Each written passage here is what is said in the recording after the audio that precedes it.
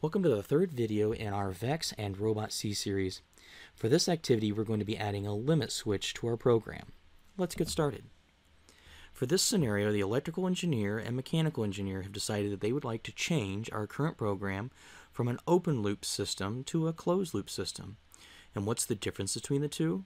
A system is considered to be open loop when there is no feedback to know if something has or has not happened. The difference between something like a fire pit and an electric stove. An electric stove, I can say I would like the temperature to get to 350 degrees and maintain that temperature. There's some type of probe inside the system that says when the temperature has reached that temperature, and then it turns on and off the heating elements. A fire pit can't do that. If I wanted a fire pit to get up to 350 degrees and then stop, I wouldn't be able to do that because it's an open loop system. So what we want to do is add a limit switch to be able to start or initiate our actual program itself. So when I hit the start button, it will sit there and it will wait forever until I actually press a limit switch, and then it will go ahead and initiate our program. So I know several people will want to go ahead and hop straight into the coding, but I would like for you to go ahead and continue doing the task description and the pseudocode until you get a little bit more comfortable, at least. So let's go ahead and think about the task description. We can leave a big portion of this.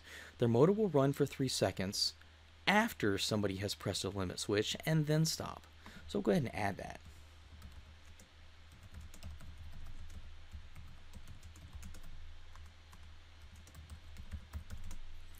The motor will run for 3 seconds after the limit switch has been pressed and then stop. Be very careful about how you write out your descriptions. I don't really want the word after. The word after means that I'm putting text before something else actually needs to happen. So truly think about the order of operations when you're actually typing it out. I want it to say something more like, after the limit switch was pressed, then the motor will run for 3 seconds and then stop.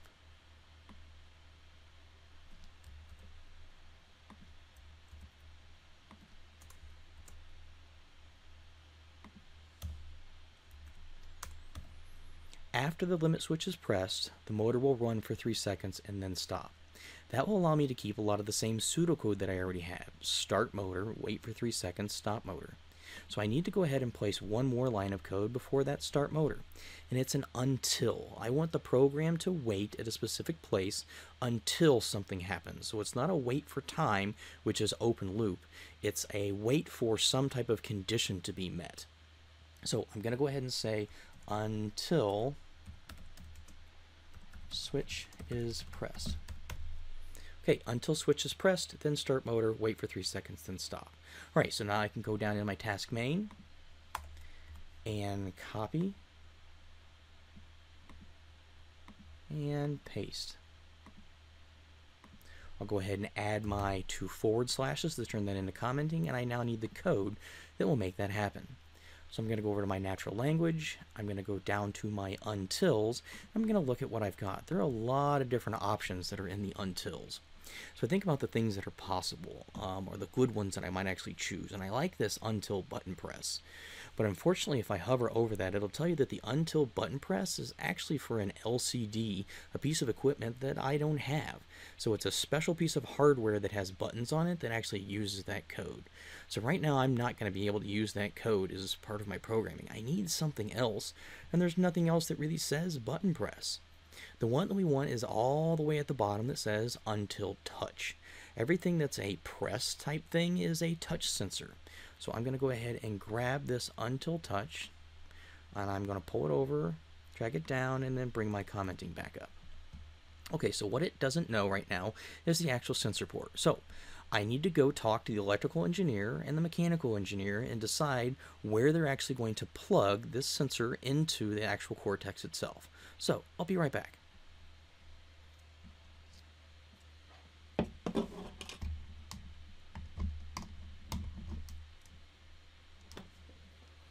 Alright, I'm back. They've decided they're going to put that into digital port 1. So if I was replacing this sensor port, it would be replaced with a DGTL1. Not a big fan of using those because unfortunately, like that one right there, it looks like it says DGT11 where it actually says DGTL1 just with that specific font. But I'm not going to type that anyways. I'm going to do just what we did last time, and I'm going to put a real name in for it up in the motors and sensor setup. So I'm going to come to there, and this time I'm going to leave my motors tab, come over to the digital sensors, and this is going to be my start switch. Sensor type, these are all of the specific digital sensors that I have available to me.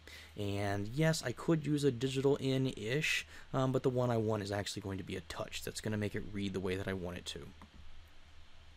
I'll say apply and OK. And then this is not going to say digital 1. It's going to say, again, making sure that I keep it case sensitive. I'll go ahead and hit compile. And it doesn't like something about it. Oh, it's because I capitalized the S by accident. So it was substituting a similar variable. It found in my coding that I had something called start switch, and it thought it was close enough to start switch, and it changed it for me. It would have ran just fine. There are 3 types of errors that you will see. You'll see yellow errors, which are just warnings that usually something has happened, like it's inserted a semicolon or changed some text as far as the case capitals to lowercase, whatnot. You'll see red X's, which are terminal. Your program will not run with some type of red X. That's an actual error that it can't fix. And then white errors are just information, and one way or another, you've asked it to use something and then didn't ever do it. There's a couple things that every once in a while will pop up as white, but usually you'll see yellow and red. So I'll go ahead and compile again. And there we go. This time I don't have any errors.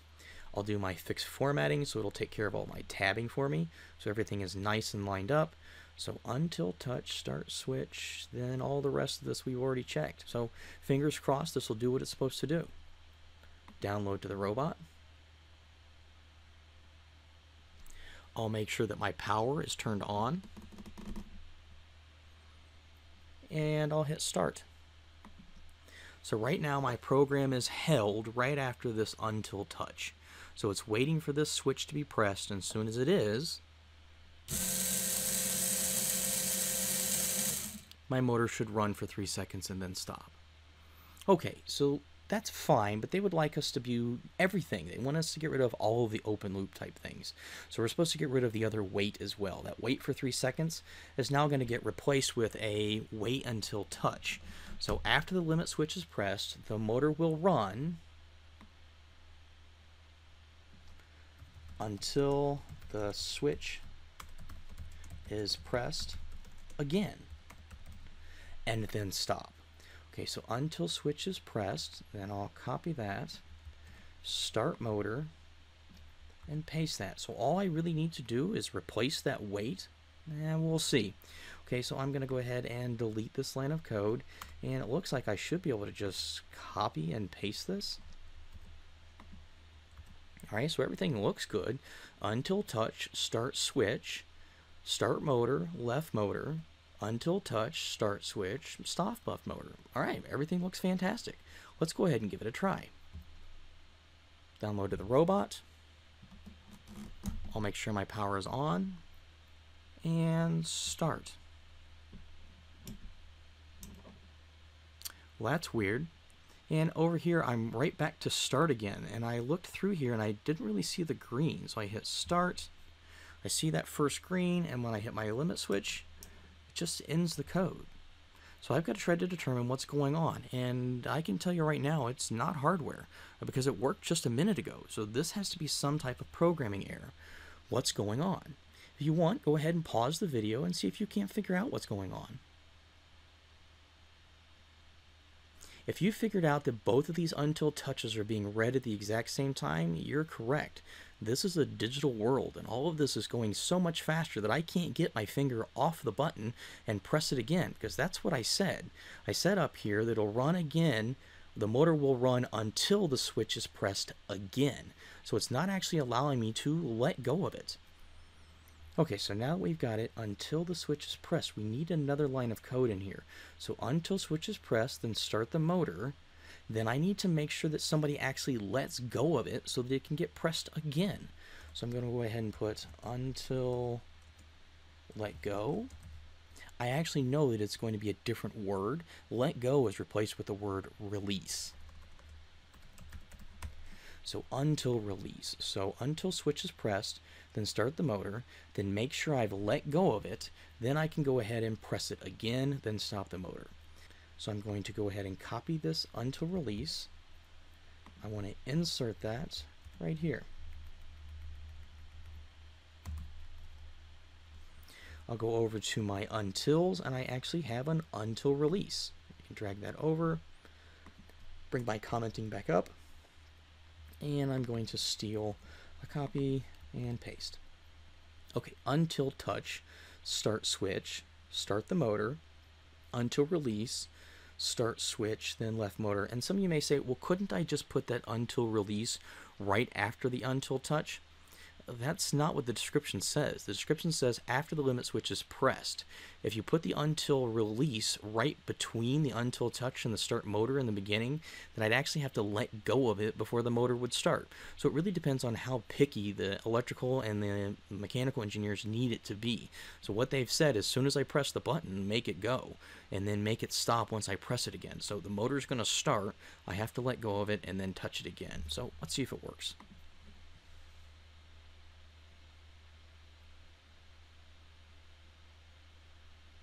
Start, and now it does exactly what I want. I can hit start again, and this time I can hold it for as long as I want, but the motor is running, and then I have to release it and press it again. And that's it. We've now got the ability to add a limit switch to turn our open loop system into a closed loop system.